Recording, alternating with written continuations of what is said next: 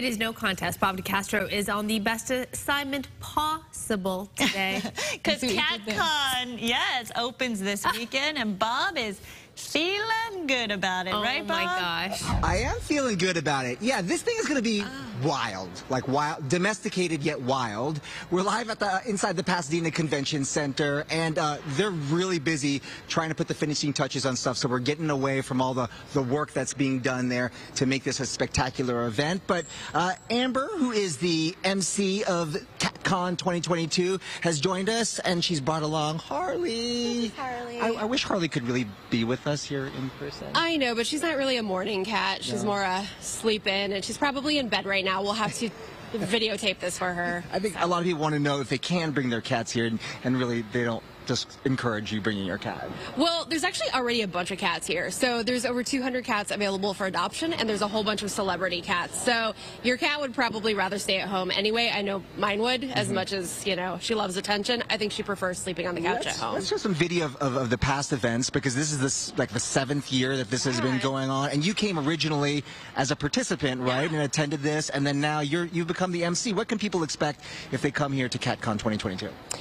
Cats, and more cats. I mean, it's a really like a good immersive experience. Like, I think first-time attendees have no idea what to expect, but it's all sorts of cat merchandise, cat-themed photo ops, cats available for adoption, cats to pet, anything having to do with cats, and it's like Comic-Con for cat people. It's so much fun. Yeah, you surround yourself with other people who love cats, and people dress up.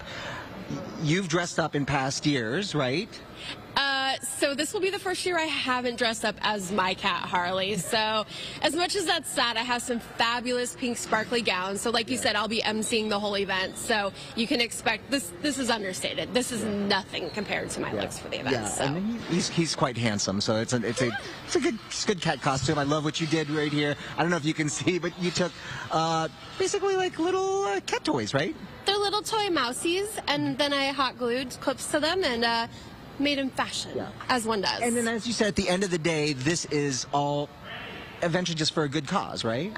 Yeah, exactly. I think it's $1 of every ticket goes to a whole bunch of different great animal charities. And obviously the cat's here for adoption. There's 200, so take one, take two home with you. I'd love to take a dozen. Yeah. Good. Okay, foxla.com is where you need to go to learn more about CatCon 2022. We showed you some celebrities the last hour. Coming up in the 10 o'clock hour, we do have a cat celebrity that's going to be here with us. Coming up, we'll send it back to you. Okay.